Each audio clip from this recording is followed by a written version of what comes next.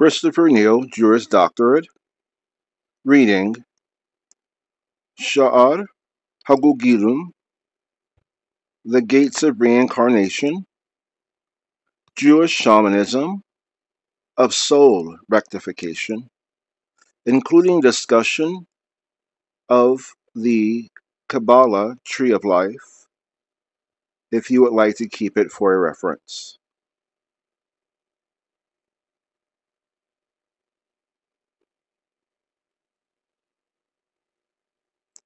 Chapter 1, 5 Levels of Soul, Part 4, Nefesh, Uniqueness.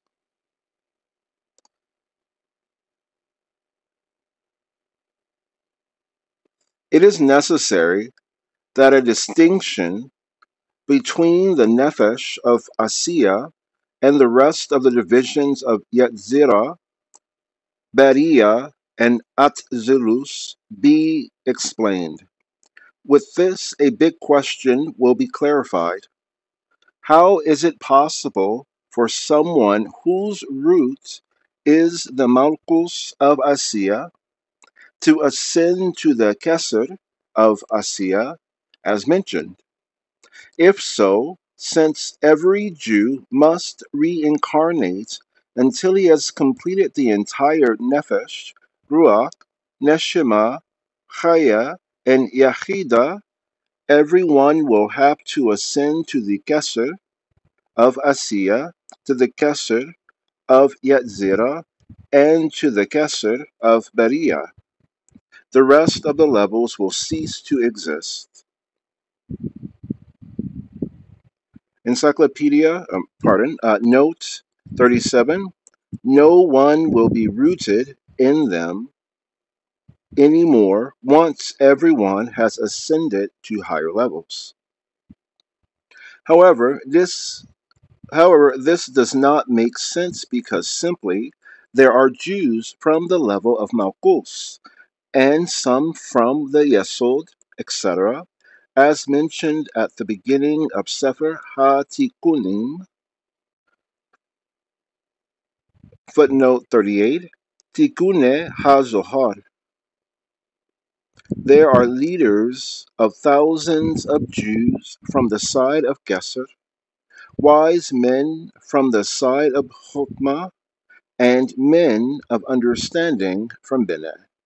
And a note on note 38, the Zohar is a little younger than the original compilation of Shar Hagugilam and its tradition, very likely Pharisaical. Footnote 39, to read the sentence for, there are leaders of thousands of Jews from the side of Gesser or Kether, wise men from the side of Chokmah, and men of understanding from Binah. Footnote 39. This shows that souls that originate from a particular level remain attached to that level even after ascending to higher levels. The explanation of this matter is based upon what will be explained, that there is a difference between Asiya and the other three worlds, the three of them together. It is in this manner. Know that it is only with respect to Asiya, in some way, someone whose root is in the Malkus of Asiya. Obviously, his nefesh is specifically in the Malkus of Asiya. Footnote 40, and it will remain that way even when he ascends to higher levels. Nevertheless, by rectifying his actions, he can purify his nefesh level after level until it ascends to the Kesed of Asiya itself, and it will become incorporated in and actually ascend to there, even after ascending to the Kesed of Asiya. However, he still will only have the level of the Malkus of the Kesed of Asiya, since his root is only on the level of Malkus. Footnote 41. Even though he has ascended to the Malkus, or of Kesser of Asiya, which is all he needs to do to be considered to have rectified the Kesser of Asiya, he only actually has the level that is his root in Asiya, which in this case is the level of Malkus. Therefore, he only gets Malkus of Kesser of Asiya. He must, however, become refined until he ascends to the level of the Kesser of Asiya, even though it will still only be called the level of the Malkus of the Kesser of Asiya. It is similar to the rest of the levels of Asiya, that it will only be called the Malkus of that level. Footnote 42. For example, when he reaches the Yesud of Asiya, he will only have the level of the Malkus of the Yesud of Asiya, etc., which is all he needs to rectify that level of Asiya. In a note on what's called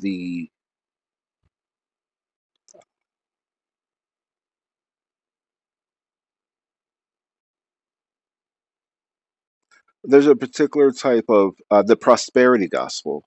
The prosperity gospel, gospel means good news. Prosperity means, and this is the difference between it, um, positive examples shown outward of moving forward in your blessing, and we can say in your ascendance. So it would be important to know what happens in these different levels, and then you will see within that person that it exists. We've been measuring this actually by measurement of Malkus, though somewhat different, which is how much money a person has and how much they can raise to return through nonprofit 501c3 programs in the United States to their peoples who can raise the most money, live the best life after he or she or they have raised their money, and deliver a charity at the same time to people who have joined their movement. So this is something like what we're describing, though Malkuth is where most people are. Malkuth, which is the level of groundedness of earth, of being literally in the. If, with the tree, you are a graph from the tree, overwhelmingly dependent on the ground. You haven't created a bark yet to hold in your nourishment upon your trunk. So that's kind of where Malkuth is. But you're in the ground and you're growing. Okay.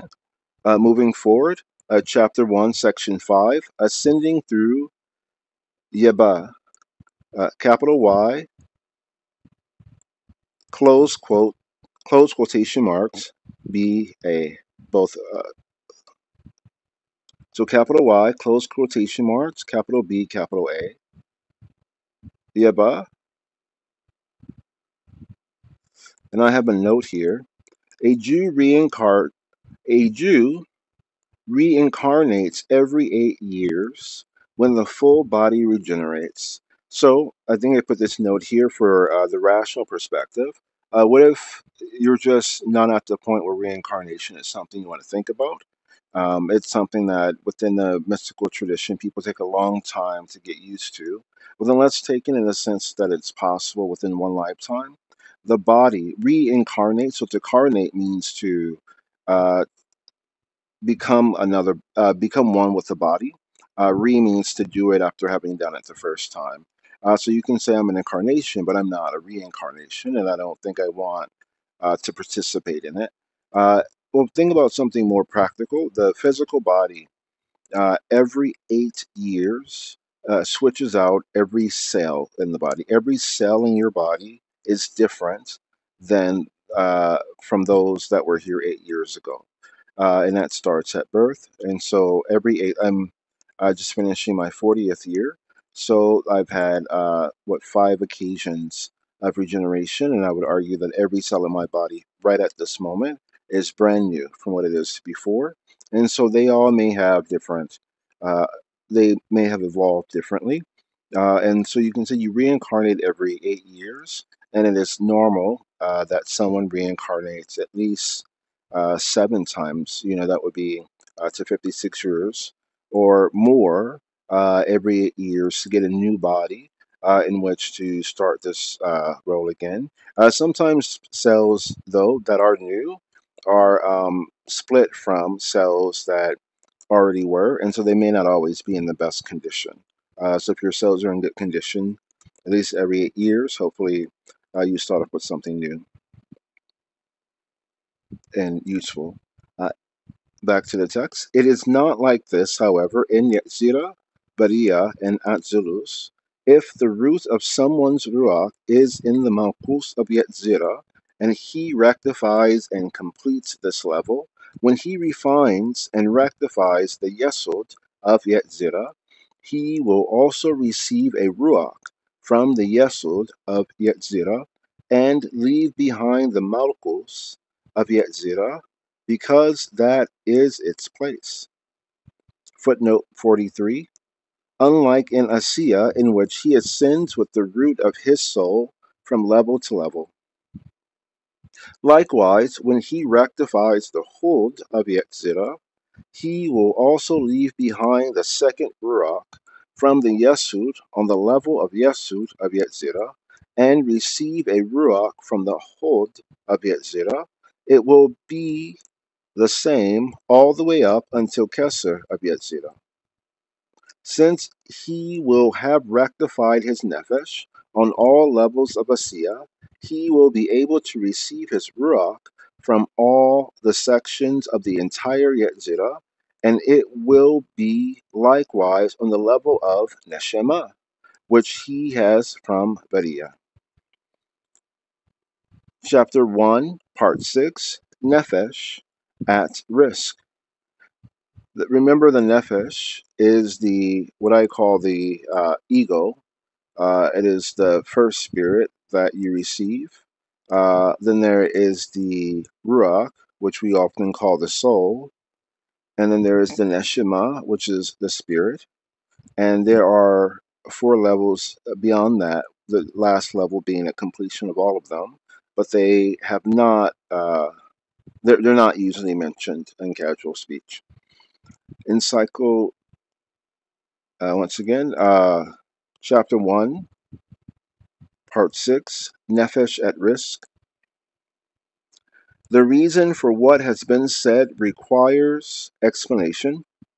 Since Asiya is the lowest of all the worlds, it is almost the Klipos, which encompass it. So footnote 44, literally peels, peels, whether peels from an orange or peels of lightning. They're called peels as well because they thin the air and molecules right around them. So it's as if you've lightened that part of the sky and peeled away part of it back. So the word again is klipos, capital Klipos, literally peels, peels, because they form a spiritual barrier between a person and God. They were created as the source of spiritual impurity in creation in order to make evil possible, so that man can have free will and be rewarded for his moral victories and held accountable for his immoral acts. The lower down a world is, the further away it is from the source of light, and therefore the more susceptible it is to the spiritual darkness of the Klipos. Hence, the world of Asiya and the corresponding level of soul, Nefesh, is the most vulnerable to spiritual impurity of all the worlds.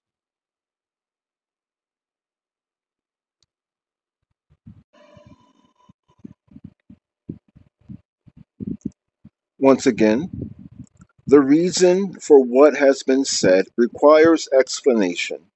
Since Asiya is the lowest of all the worlds, it is among the Klipos, which encompass it. Therefore, even though a person has already rectified his nefesh, according to the level of the place of his root in Asiya, if it was left there, footnote 45, on the level from which it has come, there is the fear that perhaps the Klipos will latch onto it there. Footnote 46, there is only one source of sustenance in creation, the light of God, even for the Klipos.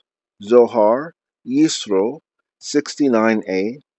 To maintain their existence, God arranged for the Klipos daily to receive a specified amount of divine light through various means. Zohar, Tetzava, 184b. However, it is their nature and role to seek out additional sources of such light, such as the sins of men, in order to become stronger and control the world. Therefore, he must constantly refine his actions so that it will be elevated higher and higher, as much as possible until the place of his root in the Kesser of Asiya. Footnote 47, that is, the Malchus of the Kesser of Asiya. This creates a safer distance between the root of his soul and the Klipos. However, on the level of Yetzirah, and even more so the rest of the worlds above it, footnote 48, since they are increasingly more distant from the Klipos, there is no fear of the Klipos from the world of Asiya latching on. Hence, once a person has rectified his ruach on the level of its root in Yetzirah, if he rectifies more, the first ruach will remain in the place of its root, and he will acquire a second, more elevated ruach. It is not necessary to elevate the first ruach higher, since there is no such concern. This is the Sod, notes 49. Sod, that is, the Kabbalistic basis of the verse. This is the Sod of the verse, God spares no one. Footnote 50, the word nefesh is used. Let the king, therefore, ponder thoughts, so that no one be banished from him. 2 Samuel, or Shemuel, 14:4. For all such considerations are only for the level of the nefesh. Footnote 51. On the simple level, the banished one in the verse refers to Davud HaMelech's son of Shalom, who fled after having his stepbrother Amnon murdered in revenge for violating the former's sister, Tamar. The verse is addressed to David HaMelech, asking him to allow Avshalom to return home. On the level of Kabbalah, it refers to the level of Nefesh, as explained. For all such considerations are only for the level of the Nefesh, since it is in Asiya, and there is a fear that perhaps he will be banished from him because of the klipos which are there. Footnote 52, the klipos will latch on to the discarded level of Nefesh, and it will become lost forever. However, the rectification that he does for the Nefesh because of the mentioned fear is, God spares no Nefesh. The explanation is, God may he be blessed, does not lift up or elevate a person in order to give him a level of nefesh higher than his roots, because if this was the case, he would have to leave his first nefesh below in its place, and the banished, footnote 53, the replaced nefesh, would be banished among the klipos there. Therefore, he does not give him another nefesh that is more elevated and higher, only the first nefesh, which itself ascends upward according to his deeds to the kesser of Asiya, and not another nefesh other than it. This is not the case in Yetzirah and the rest of the worlds, since his ruach or his neshama, etc., remains below in the place of its roots. He is endowed with another ruach that is more elevated according to the rectification of his deeds, as mentioned. This is the sod of a well known introduction, because every person can be like Moshe Rabbeinu. If he is willing to refine his actions, he can take another ruach that is higher until the heights of Yetzirah, and a neshama from the heights of Beria, etc. Footnote 54. If a person is willing to refine his actions, eventually his soul level will match that of Moshe Rabbeinu. Chapter 1, Part 7, Ibur, I-B-U-R. With this, footnote 55, when a person ascends in Yetzirah or Beria, they replace his ruach or neshama with a new one, as the case may be, leaving the previous one free for an alternative use. With this, another well-known concept in the world of our rabbis, Zil, Z quotes, Z quotation mark L, note 56, uh, which stands for Zichrunum Liv Rocha, may they be remembered for blessing, can be understood.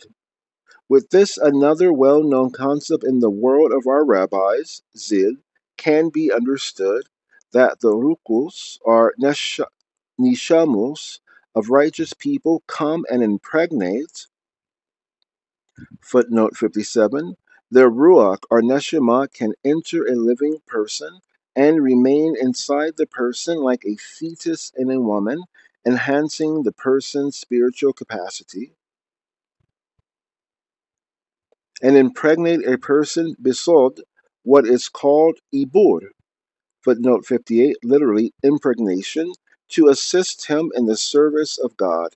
May his name be blessed, as it says in Midrash Ha-Ni'elam, footnote 59, a more mystical part of the Zohar interspersed throughout, from handwriting regarding one who comes to purify himself, they help him. Footnote 60, it says in the Talmud, Shabbos 104a, if a person makes an effort to spiritually improve himself, then heaven will assist him to ensure his success. Rebbe Noson said, the souls of the righteous come to help him, and as it says in the Zohar, in the introduction to Parashas Barishish, regarding Rebbe Hamnuna Saba'a, Saba'a 7, literally elder Rebbe Hamnuna was a master. This is footnote 61, literally elder. Rebbe Hamnuna was a master in Kabbalah, and he returned after he died in this form to teach Rebbe Eleazar, Rebbe Abba secrets of Kabbalah. If anyone is a Druzi, then they know about the seven incarnations, and his last name, Sabah, probably meant that he was on his seventh, which made him an elder and able to do this work. And as it says in the Zohar, in the introduction to Parashas Bereshis, regarding Rebbe Hamnuna Sabah, that he came to Rebbe Eleazar and Rebbe Abba and Rebbe Eleazar and Rebbe Abba in the form of a donkey loader, etc. Uh, I believe this word means homosexual, uh, or one who is without any marriage, because he's in his last incarnation, and he doesn't want to create children. He at least is completely celibate and abstinent, and so, therefore, he won't leave more children upon the earth who he has to wait for to improve themselves before he can be improved. Even if they did great deeds for him, he's at such a point in his spiritual evolution that he doesn't need or doesn't want to. The time waste would be more than whatever benefits they would give him. So he's a homosexual, meaning at least he's only intimate with himself and his Lord. And if it goes beyond that, then that's a matter for a gossip, which we're not getting into. Without doubt, the rukuls and nishamos of righteous people are hidden away, bound up in the bundle of life. And the term was donkey loader that I got that from. Without doubt, the rukuls and neshamos of righteous people are hidden away, bound up in the bundle of life. Note 62. Targum Yonason translates this as eternal life. And my note, Netzek, 7 degrees equals 4 square.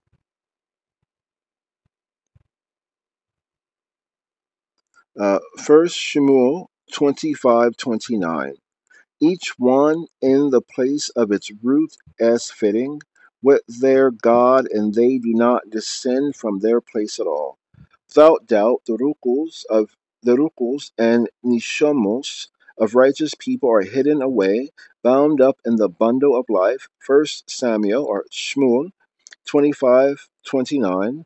Each one in the place of its roots as fitting, with their God, and they do not descend from their place at all. However, the original rukuls, which remained behind on each level of Yetzirah, and which did not ascend upward as mentioned, descend and impregnate a person to assist him as mentioned. The main Ruach, which is the most elevated of all of them, that he acquired as a result of his actions, is the one that is bound up with the bundle of life and does not move from there. My note, it requires descending to watch. Pardon. The reason shedding fruit is not permissible is that it requires descending to watch, which is not possible except in lower spirit, nafs or id, nefesh, and there is a cost to consciously descend to view the old self, serving the folk who have that old self. When I was a child, I engaged in childish things. Now that I am ascended, I leave childish acts below for your memory of me to negotiate. It is similar with respect to Neshama, Chaya, and Yachida. Footnote 63. The discarded levels can descend and enter people Bisot Ibur to help them with their service of God, while the main levels, the highest ones achieved as a result of their actions, remain bound up in the bundle of life. Chapter 1, Part 8. There is second reason regarding what was written earlier about the difference between Asiya and the rest of the worlds. Footnote 64. This is another reason why the same root can ascend from the bottom of Asiya to the top of Asiya. As it is known, each of the worlds contain 10 sephiros, but all of Asiya is only one sephira, the sephira of Malkus. Footnote 65. Unlike the worlds above it, Asiya starts off with its Unlike the worlds above it, Asiya starts off with only its Malkus. Eitz Chaim Sha'ar 30, chapter 7.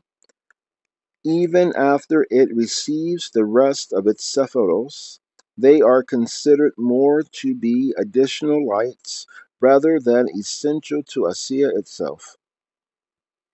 Therefore, the Nefesh from there is able to ascend itself as high as Kesser of Asiya, since it is all one Sephirah. However, Yetzirah is the level of 6 Sephiros: Chesed, Gevura, Tiferes, Netzach, Hod, and Yesod. As it is known, and each level is distinct from the other. Therefore, if someone's root is from the Malkus of Yetzirah, even though it is rectified, it cannot ascend and become part of and remain above on the level of Yesod of Yetzirah. Therefore, it must remain below, and he must acquire a new Ruach from Yesod of Yetzirah, as if he wants to ascend to there as a result of his good deeds. This will be true for the rest of the 6 ends, as mentioned. Footnote 66. This is another name for the 6 Sephiros of Yetzirah because of their formation. Chapter 1, Part 9, Source of Soul Levels. Know, as it has been explained, each world has 5 Partzuvim: Arak, Anpin, Abba, and Emma, Zehir, Anpin, and Nukva. Arak Anpin, 1, Arak Anpin, 2, Abba, 3, Emma, 4, Zehir, Anpin, and 5, Nukva. They correspond to the 5 levels of a person's soul, which are from the bottom to the top: Nefesh, Ruach, Neshama, Chaya, and Yechida. The Nefesh is from the Nukva. Footnote 67, Aramaic for female, which the Malkus is considered to be, of Zihir Anpan. Note 68. This is a special relationship between the worlds of Zihir Anpan and Nukva, to such an extent that the Nukva is considered to act as the 10th Sephara of Zihir Anpan in the role of its Malkus. The Nefesh is from the Nukva of Zihir Anpan, the Ruach is from Zihir Anpan, and the Neshama is from Emma. Chaya is from Abba, which is Chukma, because that is the level of life as it is known besod. Wisdom preserves the life of its possessors. Koheles 7:12. And if you are from the Church of Jesus Christ of Latter-day Saints, Abba and Emma are parts of your soul.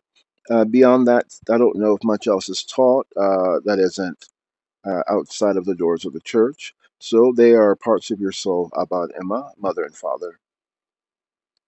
The Yechida is from Arak Anpin, which is called Keser, because it is singular and unique compared to the rest of the Sephiros.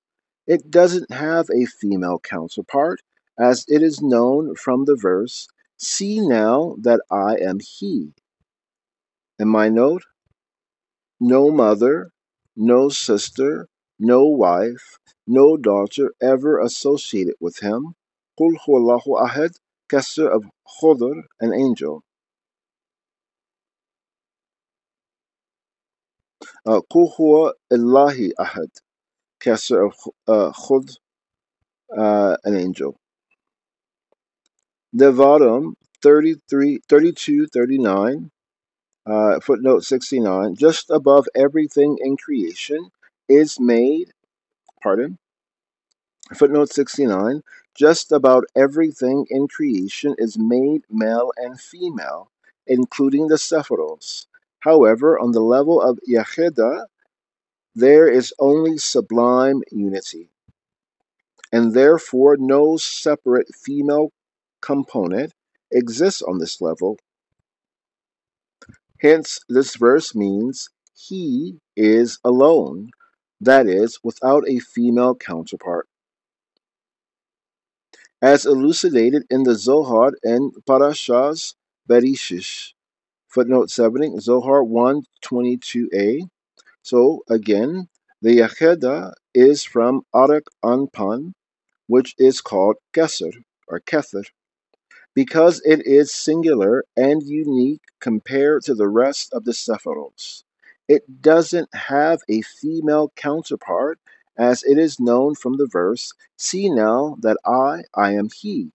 Devarim 32:39, as elucidated in the Zohar and Parashas Berishish. End of part 9.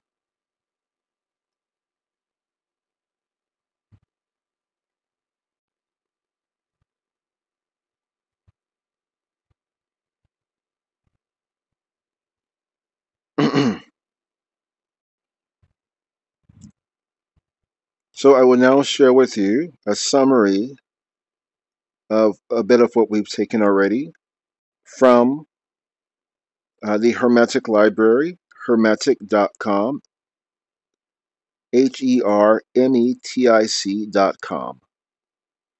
The soul is divided by the Kabbalists into three principal parts: Neshama, the highest part, answering to the three supernals; Ruach, the middle part, answering to the six Sephiroth, from Chesed to Yesod, inclusive; Nefesh, the lowest, answering to Malkuth; Neshama answers to the higher aspirations of the soul; Ruach answers to the mind and reasoning powers; Nefesh answers to the animal instincts; Chia answers to Chokmah; Yechida to Kether, with Neshama itself, while Neshama itself is referred to Binah, and this is from Israel Regardie.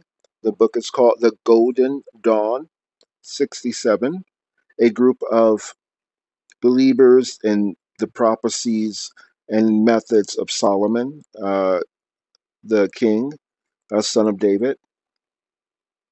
The same section of the lecture in the original outline in the cipher manuscript simply states parts of the soul. Kether equals Yeshida or Yechida. Chokmah equals Chia. Binah equals Neshama. Tiferet and five others, Chesed, Geborah, Netzach, Hod, and Yesod equals Ruach. Malkuth equals Nefesh, and this is from Kuntz, Cipher 110. You can find this at https://hermetic.com/GD library /the-nature-structure-of-the-soul /core-of-the-golden-dawn. Otherwise, it is a strange way you might have to find yourself there if you don't have the direct address. Try Google.